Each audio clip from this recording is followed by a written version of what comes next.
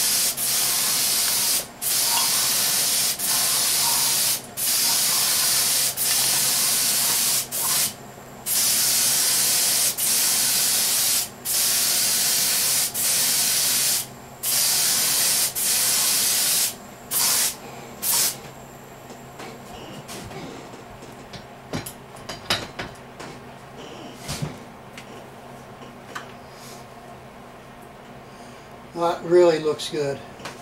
You can see some of the character of that wood starting to come out already. It's really beautiful. Alright, we'll let that sit. 2 more coats, 3 coats total on here, and then we'll be done. Hi, it's Sid with Oldblue Flutes, and this is our final stage here.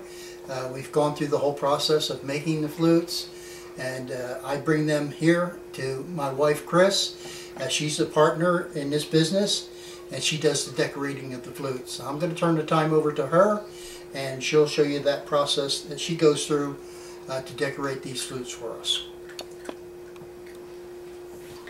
So when he comes back from the shop and he brings me the completed ones, this one here is our Eastern Red Cedar. Just a gorgeous piece of wood. What I do is, got all my supplies here, different colors of hemp that we use, and I just see what color goes with the wood. And on this one, it was a tough call, but we decided the burgundy looked good. Then, from there we choose feathers. And I get my feathers from people that gather them cruelty-free. And what that is they come from either aviaries or bird farms, but from the natural molting process. So no birds are harmed. They just pick the feathers up off the ground, clean them, sterilize them, and then sell them. So we've got all kinds here. So I won't show you how I do this because it's a tedious process, but we start with the beads. And this one here is a pheasant feather with garnets and lava rock. And there will be 2 of them. So this guy here, he hasn't been dressed completely yet. They'll end up getting joined together and attached. And then the hemp, we put it between where the totem and everything goes, and then where the holes begin. And it just goes in this section in here. And sometimes if a flute has just a really striking grain to it, or you know, some really great knots, some real good character to it, we'll leave it what we call unadorned, because it's just too pretty to put anything else on it. Doesn't need any bling. We try to make the decorations on the flutes as unique as the flutes themselves, so there won't be any 2 alike.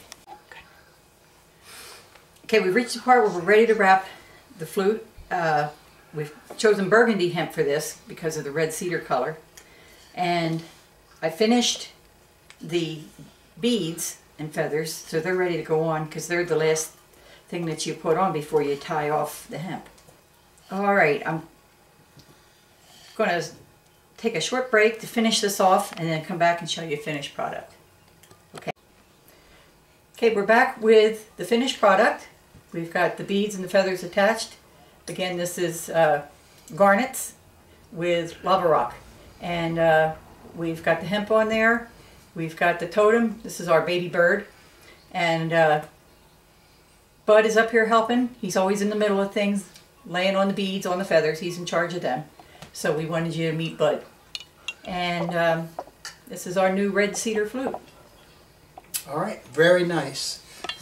We appreciate you here at Oldblue Flute that you would take the time to watch our video. If you could, please, below, hit the thumbs up And then also please hit the subscribe if you're interested. We're going to be doing some more videos, and we'd like you to be a part of our family. Thanks so much.